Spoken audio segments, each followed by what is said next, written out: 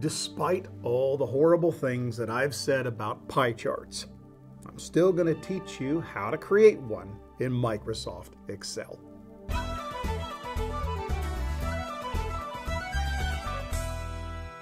For this example, we are still using the Dog Toys data set that you can find on the first tab of the Describing Data Week 3 Excel spreadsheet.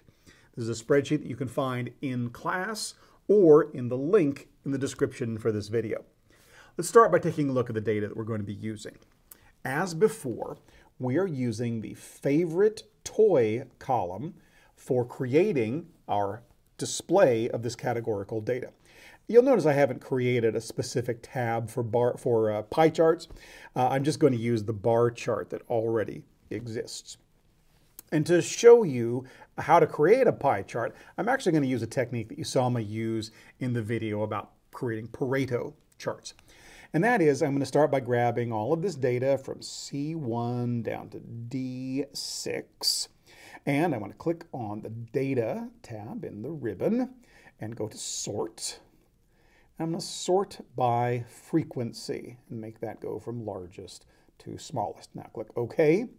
And you see that the bar chart, which is based on this data, is now a Pareto chart, meaning I could create the bar chart and then create the Pareto option in a second step.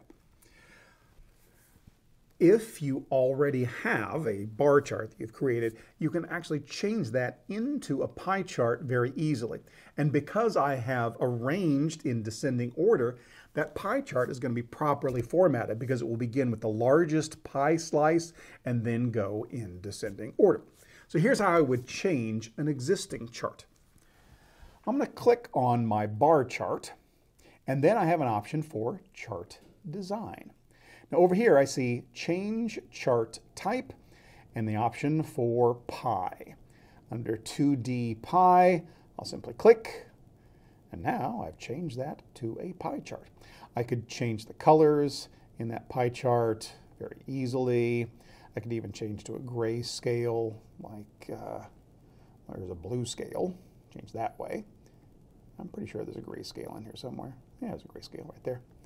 That's actually backwards because the first pie should be the darkest and it should be in descending order to the lightest. But again, thus are the limitations of pie charts, and I'm hoping you're not going to be using a pie chart, especially if you have the option of using a bar chart. That's how I could change an existing chart. Let me show you how I would do this from scratch. So I'm going to click off of these charts and I'm going to go grab my data yet again. There we go.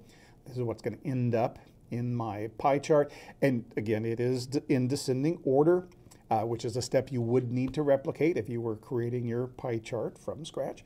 I will go to the Insert in the ribbon, and here are the options for pie charts. You'll notice they look exactly the same as when I was changing the type of chart. Click once, there's my new pie chart. Just as ugly as every other pie chart we've ever seen. So I don't recommend it, but that is how you create a pie chart in Microsoft Excel.